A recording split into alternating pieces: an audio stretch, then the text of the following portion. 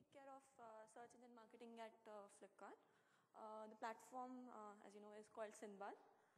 So search engine marketing, how many of you understand? I know Tarun has already told what the term is about, but not the term, but what are the mechanics behind it. So for instance, it's all about ads that Tarun has already clarified, right?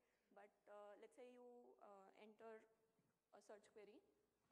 So how does Google decide which domains ad to show?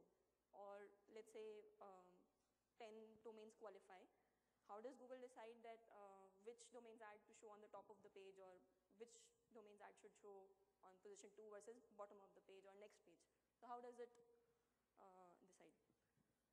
So any guesses? Okay. So since this is clear, right, that this is a paid search model, you need to pay for every click that the user does. So one obvious thing would be that the higher amount you pay, the better your ranking becomes, the better you appear on top of the page. That is one factor, but apart from that, there are a host of other factors. One major one being quality score. And quality score is again driven by a lot of factors. Some of them being, let's say, how relevant your ad is to what you're landing on, which is called the landing page. Or then how attractive or how relevant is your ad copy itself. Or maybe how many users are finding it attractive and clicking on it. So as and when more users click on your ad, your quality score increases. So all these factors together determine what is your overall quality score at every level, at keyword level, at ad group level, and then ad groups are then again themed or grouped into something what we call as a campaign, right? So now, like quality score was one factor which, yes.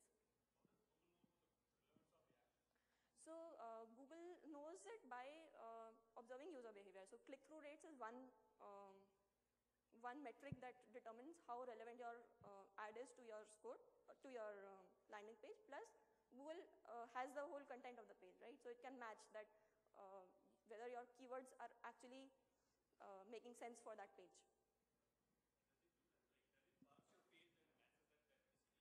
Obviously, it doesn't do it in runtime, but when, pardon? Yes, yes. Okay. So then finally, quality score and CPC. So CPC is the cost per click. These two factors majorly drive your ad rank, and it's a direct multiplication of these two factors. So it's a very simple math here that higher your quality score, the lesser you have to bid to get to the same ad rank. So I've taken an example here. Let's say user is searching for Flipkart books. Okay, I'm intentionally taking Flipkart here because the example here drives on the point that the quality score can be different for different landing pages. So for Flipkart.com, Flipkart keyword will have a higher quality score because you have it in the domain name, in the URL, in all over the page you have Flipkart, right? So for Flipkart.com, Flipkart keyword will be having a very high quality score, which means that we can afford to bid really low on Flipkart keyword. But let's say another website, dummy.com, has to bid on Flipkart books, right? So, which means in that case, they'll have to bid really, really high to get to the same ad rank, right?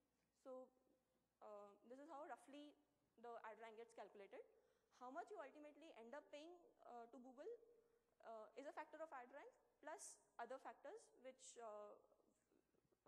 we will not discuss in this presentation. So now I'll talk about the challenges that we started out with when we built this platform. So here you have two ad copies. The search term here was by Angel of the Dark, which is a book title, right? So here you see two ads. One is one has more details. Let's say I'm not sure if it is visible at the back, but it has the discount at that particular point in time. The other is a competitor ad, which is more or less generic. It doesn't have any discount or price or any other information. So we wanted to get to this level where for every product, every SKU that we have a targeted ad for this, for that product. So that was a challenge. Again, here what we see is that the x-axis is the number of keywords, the y-axis is the number of the search volume for that keyword. The point here is that, like I mentioned in the beginning, that everything here is determined by bids, right? So how high up in the on the search results page you appear depends on your bids, which means that the popular keywords or the generic keywords will have a lot of competition, right? So generic keywords means single word keywords, or say books, mobiles, computers, some very generic or broad keywords. In the graph you can see that those are the keywords which we call as the fat head, or the majority or the top head keywords, and they will drive almost 80% of the traffic. So this is called the 80-20 rule. So 20% of keywords are driving 80% of your traffic, right? So like I mentioned, these are high traffic volume keywords and everyone will be bidding on them, and you'll be paying a lot of money to be able to get traffic for those keywords. If I take, let's say, Samsung Galaxy S3, so there will be people who will be bidding on Galaxy in a different context, right? But Samsung Galaxy S3 as a phrase would be a very niche phrase which only e-commerce sites would be bidding on. So that is the intent. Then we come to another challenge, which is keeping the campaigns in sync.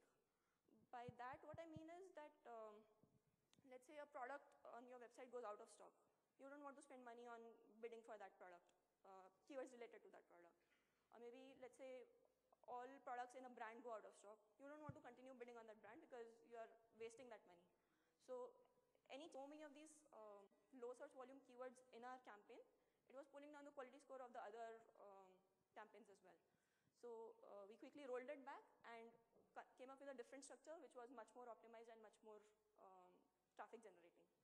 So yeah, so when you have a platform, you have the capability of quick experimentation. Yes. So yes. Sorry, I'll just repeat. So Google penalizes you for being bad traffic generators. Okay. At every level. So let's say if your a bunch of keywords is pulling down your quality score, it will affect your campaign, right? If your multiple campaigns do this, it will pull down your account. If you do it at an account level, it will pull down all your related accounts. So it's a the whole hierarchy gets affected. So it's not an immediate thing that you won't see it in real time, but over, let's say, a few weeks, you'll observe a pattern that your quality score is gradually degrading. So then you'll... Google tells you what your quality score at a particular point. Yes, so you can at any time query Google at a keyword level, you can figure out what is your quality score. At the keyword level. Yes. Okay. We are almost out of time. Fine. So, yeah. Bid management, like I said, this is the crux of the whole system because that actually drives what you end up paying to Google, right?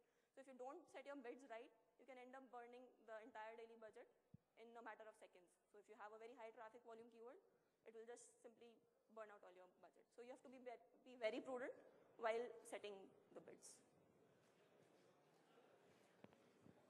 Okay, so with all these challenges and all these things in mind, we finally had the goals for the platform. I'll quickly go over the goals and the high-level architecture. Okay, so the first thing we needed was a DSL for creating these campaigns. So we wanted to externalize the config part or how we create the campaigns from the code or the platform part. So for instance, the business folks could define that this is a template and this needs to be filled in with, say, brand or vertical or category. So that domain-specific language is something that even business folks can use to define these templates. So this was one goal for which we use Scala as a language for the platform because it enables you to define DSLs in a very convenient way. Build with support for failure management. This is very obvious because we are dealing with the network. Services are bound to fail. Horizontally scalable, again, you have a big catalog, it has to be scaled out. And one important piece is ability to execute rules. So again, so the business folks keep experimenting with different strategies. Like Tarun mentioned, in 1 month their strategy could be drive traffic. In another month it could be drive the maximum return on investment. Accordingly, your bids, the strategy to set bids can change. And thus, we wanted to keep the rule or definition part out of the platform. So for this, with all these goals, we have finally this platform.